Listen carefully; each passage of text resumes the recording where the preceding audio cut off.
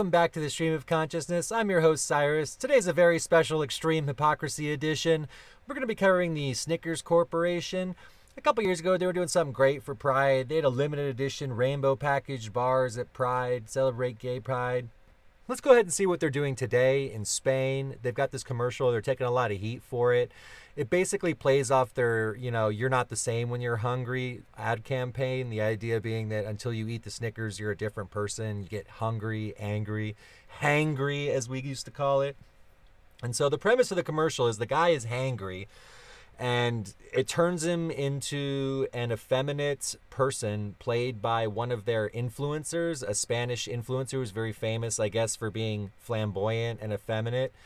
Basically, I'll just cut to the chase. They're trying to imply that the guy was basically like gay or something until he ate the Snickers, and now he's not gay anymore, or I don't know. It's got real homophobic overtones that they're getting flamed for. I'm just going to go ahead and run the thing. You can decide for yourself. It's in Spanish.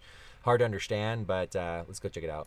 Entonces sería un agua con gas del tiempo, con una rodaja de limón y un sexy zumo de naranja. Con vitaminas A, B y C. Abracitos, besitos, ¡muac! Y caricias around the world. Anda, toma un helado Snickers. Mejor.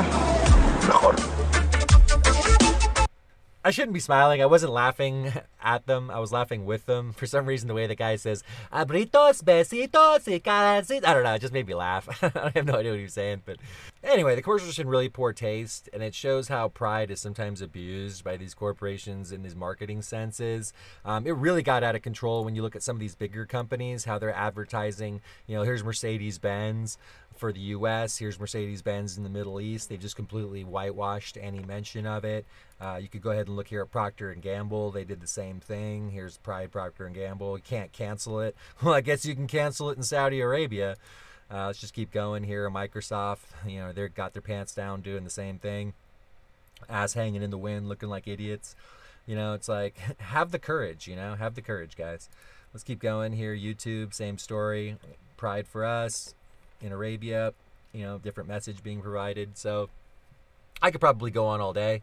I don't think this is how we really should be doing things. I'm not sure what the right answer is. So, it just kind of rubs me the wrong way when I see other companies doing this kind of thing. I just don't like it. I definitely don't like the Snickers one. I really hate it. And this stuff that they're doing here with YouTube Arabia, Procter & Gamble, Saudi Arabia, all those other things, it's just not great. I don't like to see it, and I hope you don't like to see it either.